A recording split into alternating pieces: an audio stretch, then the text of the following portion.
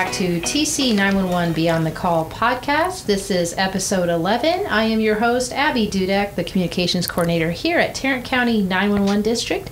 And today I have the great, fun, awesome pleasure to talk to GIS Director Phillip Rohrbough. I knew I was going to do this. Rohrbough. Perfect. There we go. That makes it a little bit more educational, doesn't it? It does. Everybody knows how to say your last name. It's not easy. That is excellent. Well, thank you so much. I know that you're a busy guy in the GIS department, and I wanted to thank you first off for joining me to be on my podcast. It is my pleasure to be here. Thank you. So, Director of GIS. Now, I knew that you didn't come in as Director of GIS. Phillip, how long have you been with Tarrant County 911 District? I have been with the district for 25 years. Oh, my. Came in when you were 12, right? Just about. I just turned 13. Fun. Actually, in contract as 97 and started full-time in December of 98. Okay, good And times. I came in as a contractor doing GIS technician work. Oh, I have excellent. worked my way up through the ranks, if you will, to now being fortunate to be tabbed with the director position. All right. And so you went to school with just in case anybody out there doesn't know, Geographic Information System. Perfect. Yeah. I got it was that. still a budding academic discipline at the time, so there weren't a whole lot of options available beyond classes. Mm-hmm. So I actually had a degree in political science and a minor in geography.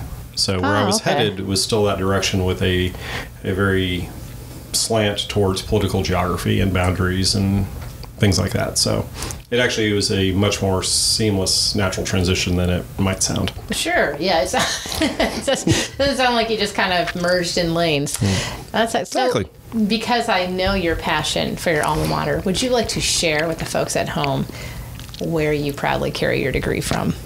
I graduated in 1993 from Texas A&M. Yes, there you go. Good job. And I hide it immensely. Yeah, none of us know that at all. Can't tell by looking at me. Not your personalized plates, nothing like that at all. It's a complete secret. I'm just psychic.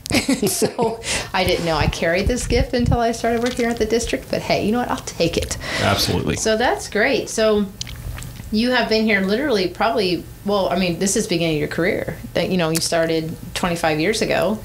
It was actually my second job. Yeah. What was your first job?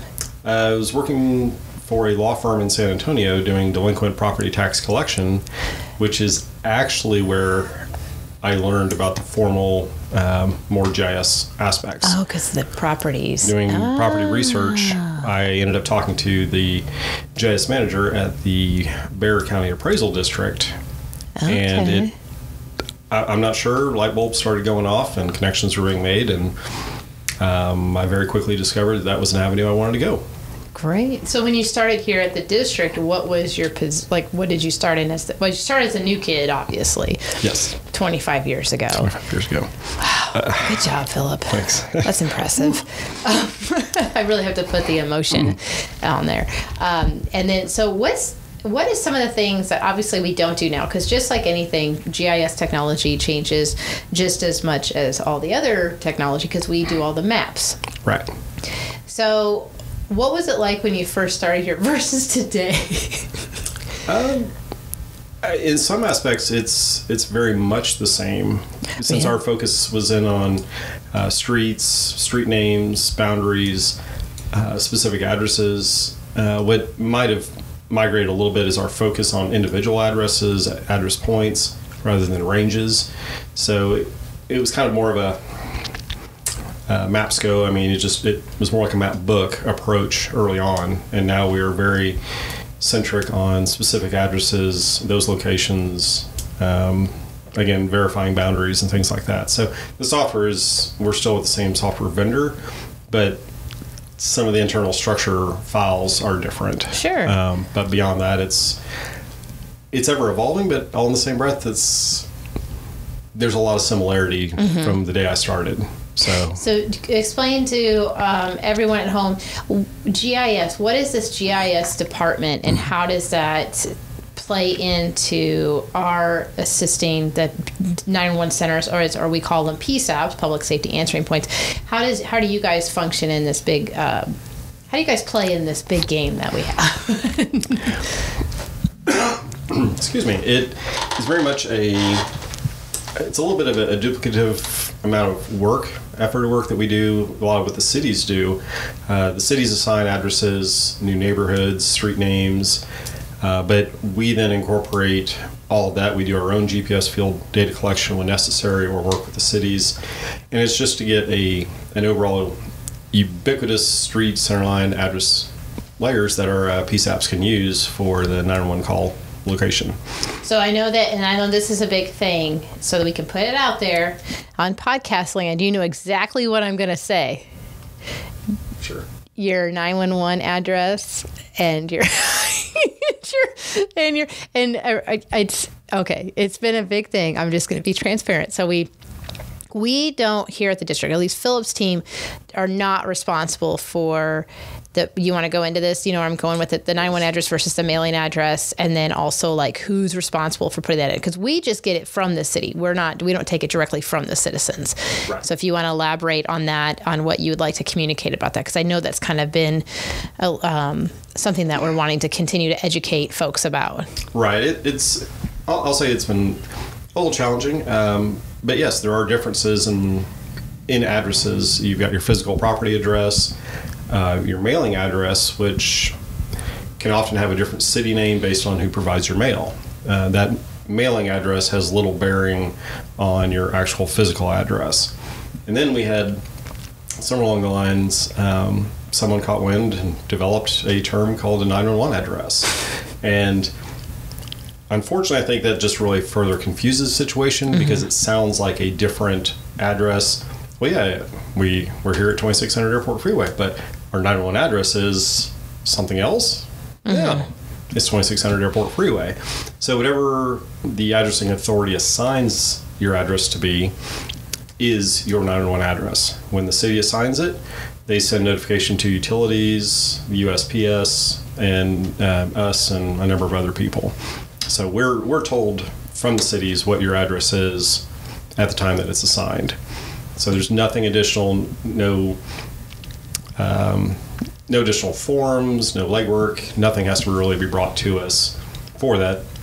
It's really, as far as we're concerned, that there's no such thing as a 911 address. It is what your assigned property address is. So let me ask you this. So one of my residents, I was up in North Fort Worth, and sometimes it was tagged as a Keller, and sometimes it was tagged as Fort Worth. But my utilities like water and trash were Fort Worth. So how does that come into play because I'm sure there's a lot of folks out there that have that same thing who are on those borders, especially like the zip code I was 76244.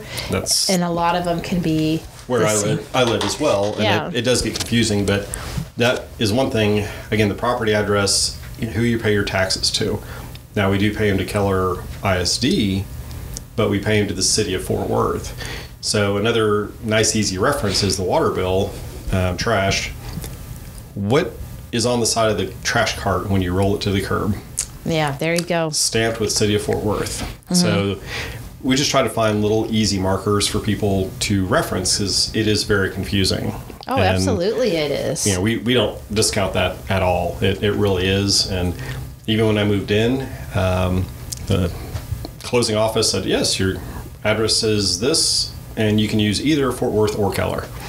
I'm like, well, that's just confusing. Yeah, because I want to, one day you feel like Keller, one day you feel like Fort Worth. It just depends. Exactly. But I like how you said that. Check what does your bin say when you roll it out on trash day? That is perfect. And you know what? I should have, because since I've been working in the district, and I've learned so much from so many departments, including yours on GIS and things like that.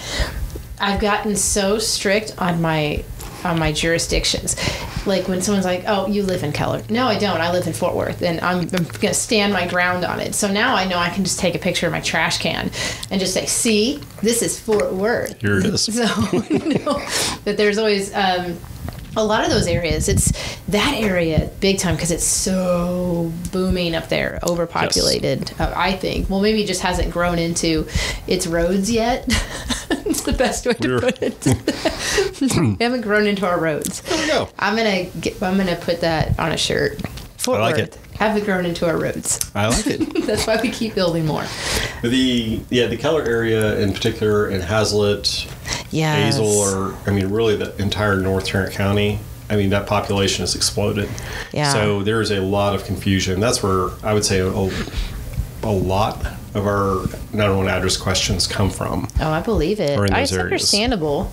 See, now I went ahead and got out of that confusion and packed my bags and moved south Fort Worth. There you no go. longer a problem. I know I'm dead center in Fort Worth. There you go. Now, as long as you'll find it more in the Crowley area, but where you're at, I'm not. You should be fine. I'm pretty golden there. Should be not in that Crowley, Burleson, am I in Johnson County thing. So yeah, we're good there. But that's it. That's good to talk about those jurisdictions too, because I know the citizens always have wonderful questions for me when I'm out in the public about, well, I'm confused. I live just south of Everman, but I had a call and the Tarrant County Sheriff's Office showed up and Everman Police didn't show up. There are pockets in Tarrant County that are going to be, unincorporated? Yes. And then that's when the Sheriff's Office will come out. Right. So the Sheriff's Office and the Fire Marshal's offices will take care of the emergency services at that point. So it's very possible to have a neighbor across the street having an entirely different set of responders. Yeah, that's something I like to really communicate with the citizens, because I can understand confusion. If we didn't work in this industry, we would have no idea. If you live across the street from me and you got Fort Worth and I'm getting Tarrant County Sheriff's Office, I'd be like, do I get both? Or is it just who's available? Do they high five each other and just decide who's going to go? Draw straws? No, but it's these pockets of, and I think a lot of that too is down in the Everman area, but then there's also up by Eagle Mountain Lake. Yes. Right, is a big area because they have so many different houses that are going up there, and I think they're trying to annex everything. There's lots of annexation taking place in the north and west. Holy annex. Yes. Exactly. Next time you go to a meeting with any of the city, I want you to say, holy annex, and then just kind of just stop and see what happens. And then probably quickly leave or pretend you have to go get a drink of water. I just, sometimes I will make that happen. Sometimes you just need to just kind of throw people off guard on a meeting that might just be like, hey, let's light it up. Holy annex. I like it. So that's really interesting. Where do you foresee, or what you can share, the whole growing north and taking over Hazlet, and how much Fort Worth itself, because I know we have other cities in this great county of ours. I know that. But Fort Worth just keeps almost like bleeding over into like going towards the Weatherford direction and going up north into Hazlet. Where does that stop, or how does that work? I don't know if that makes sense what I'm asking, but it does. And they would go, the pockets around Hazlet. They can't actually take Hazlet itself, right. But yeah, they're going northwest into that unincorporated area.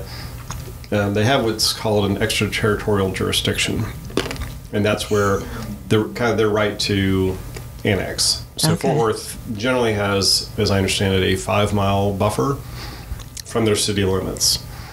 So then as they annex, that 5 miles keeps continuing to push out.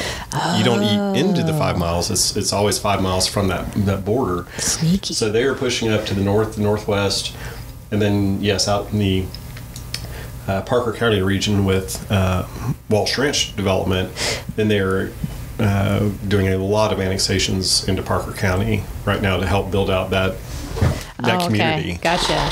Yeah, because I was just out there this morning for a Safety Smart rally, going out there. It was out in Hazel, so that makes sense. And a lot of times too, when I tell people that, especially when they go to Texas Motor Speedway, and they're like, oh, we're in Denton, right? And I'm like, no, this is actually still this property is Fort Worth. The Texas Motor Speedway is covered by the city of Fort Worth, but then around it is that Denton still up there? Yeah, everything around it is Denton. Right. Because we don't have the Buc-ee's. Actually, we do. Do we have the Buc-ee's? We do. I can never remember. I knew that the Texas Motor Speedway was like an island, and then I didn't know we had Buc-ee's. I thought that was out of Tarrant County. I have to check the exact line. There's still a couple of pockets of unincorporated area there. I just want a Buc-ee's under our belt. But I feel like the Buc-ee's is... It's ours. Quote unquote ours. In our heart. And it's always ours in our heart. That's we just true. really want to provide 911 services to the Buc-ee's, just to say we provide 911 service to the Buc-ee's. Absolutely. If I can get some, complimentary beaver nuggets out of that one. Those taste like corn pops.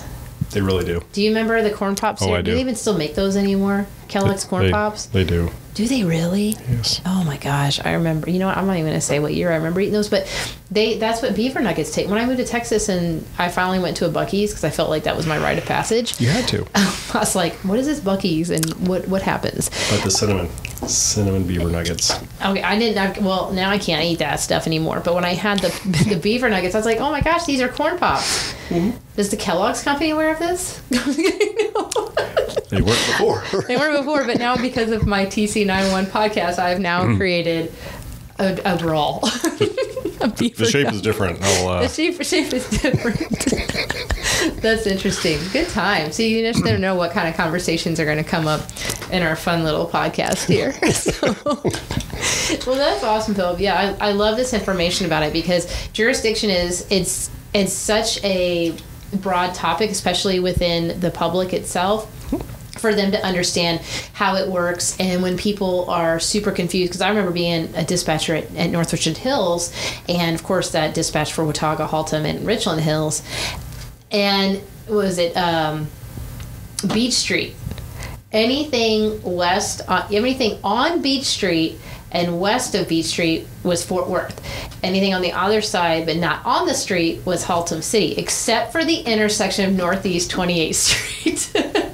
I'll take that to my grave, because it's like if I remember anything from dispatching 6.5 years ago, that is one thing I always remember.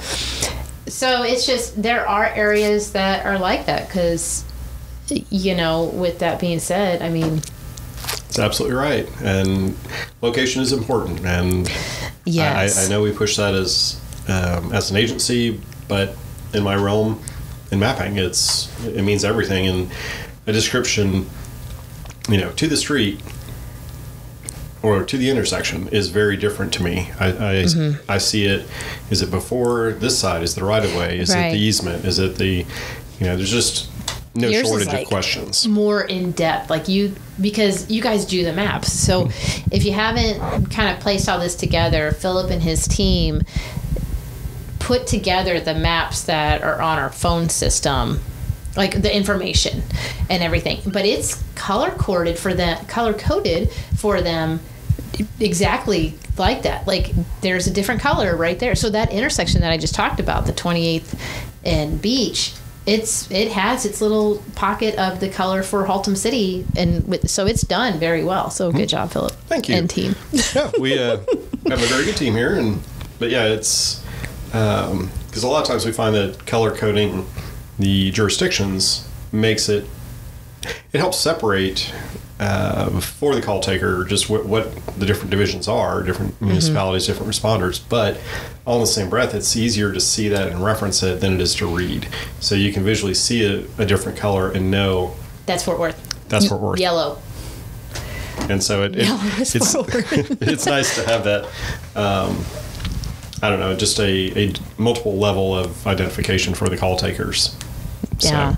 There's so much behind the scenes, and that's what, this is our first season of this is what my goal is, that people can hear y'all here at the district and what you do and what goes behind the scenes. And the mapping itself, I mean, that is, everything here is a big thing. But it's like the mapping on the streets, everything, it's just crazy. And then you have some areas where the apartment complexes they don't have really city name street, or they're not recognized by the city, but they have them in their own apartment complex. Right. But they're not registered as actual, you'll get your main apartment address, but then within the apartment, they're like, oh, I'm on Bubblegum Drive inside of my apartment, and there is no such thing as Bubblegum Drive because it's, well, one, no one names their street that. But the point that I'm making is that I have seen that where the apartment complexes have their own street name. So do you want to elaborate that and why they do that and how that can, what can we do to help educate with? It's a lot of times if they can work with their city personnel to get those names, identified, registered, would be great. But just to where if emergency services, if they're looking for Bubblegum Drive, then it really needs to have a name that we can then put into the map, but just not what anybody calls it, because otherwise people might just start naming their driveways, and that would kind of start leading to a little bit of a mapping chaos, if you will. That would be insane, but I would give my driveway a super awesome. Actually, you know what? I'd just be like Abbey Way. Oh wait, no. I think there Abbey Road. No, I think I got trademarked out of that. yeah, I think you lost out on that one. It was a good shot, though. Dang it. That's it. So, because I remember going to an event at an apartment complex last year, and there was the address of the apartment. So let's say it was 2600 Airport Freeway was the apartments, and it was, I don't know, Texan Apartments. Well, when I went in there were street signs within there, and I was like, whoa. Luckily I just had to go to the office, but I noticed different street signs, but I don't think that was something that was right. And sometimes externally. They do it in double or in multiple phases where they'll start naming them, and then eventually they may start pushing the building addresses off of that aside from the office. They'll keep the office address with that official, and then start moving the building addresses off of those internal streets. And so whenever that happens, we do try to get those indoor mapping just to be as reflective as possible. That's good. I mean, it's still a good thing to talk about, too, because, folks that are listening at home, that they're like, wait, I live in an apartment. Wait, I live in an apartment like that.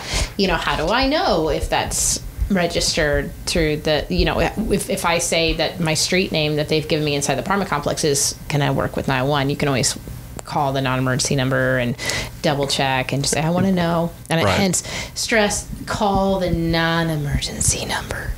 Right. So, absolutely. Please. But the other thing can be to check with the apartment office, the management office, and see how they're referring to them, or if they've differentiated those with 911. Right. If they're maybe in the process of it, or maybe haven't started yet or something. Right. So, because I can see that as a headache as a tenant, like, oh, well, even with deliveries, with anything. Absolutely. Oh, gosh, I would feel horrible. So that's good chat. Phil, do you have anything else for us enlightening with GIS? Any messages you'd like to pass along? We did bring up the unincorporated versus the addressing. Yeah, make sure you know your property address, not just the mailing address, which is easy to find on your tax forms, and we're all far too familiar with those. Oh yeah, it's that time of year. It is.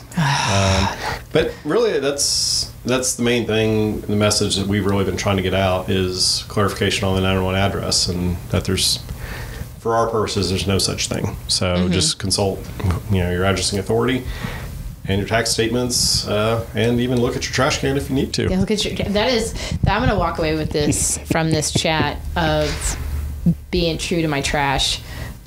I love it. My trash is true to me. Go trademark that one. Be true to your trash. Be true to your trash. Everyone's like, what's that mean? Well, it just verifies the city that I live in case there's any debate on where I live. But now there's not. But in your area, still debate. I mean, my trash can says City of Fort Worth, so there you go. Again, and I gave you the tip that you could just take a picture of your trash receptacle and send it out to those who may doubt you. There's a picture of my trash. Yes, there you go. Obviously. Well, thank you so much, Phillip, for joining me today and taking time out of your busy schedule to have a good chat with me. This was really good information. Jurisdiction is very important for everyone, not only us, but also the citizens at home, to know where you're at, who's responding. And if you have any questions about that, you can always message us on social media, or you can send me an email at publiced@tc911.org, and we can answer any questions that you might have. That's what we're here for, right, Phillip? Absolutely. We love the community. We love Tarrant County. We do. It's the best. So it is the best. Well, awesome. Thank you, Abby. Yeah. I really appreciate it and enjoy this opportunity. Oh, well, thank you. And thank you, everyone, for listening. Be sure to join us every Monday for new podcast openings, episodes. It's a grand show. It is. TC911 Beyond the Call. We're on all of your great platforms of choice, Google, Apple, Spotify. You just name your platform and we'll be on there. So until next time, thanks again, Phillip, and thank you all for listening. I hope that you have a fabulous week.